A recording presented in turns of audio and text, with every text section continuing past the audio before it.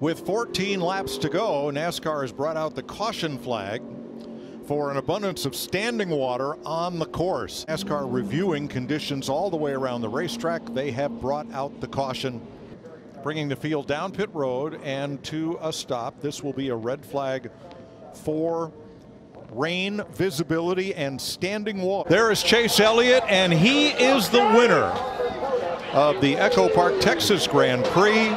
Due to inclement weather, the race has been called with 14 to go. Bill Elliott was right. Yeah, he was. And Chase Elliott wins. It's the 7th road course win. Chase Elliott wins at Road America.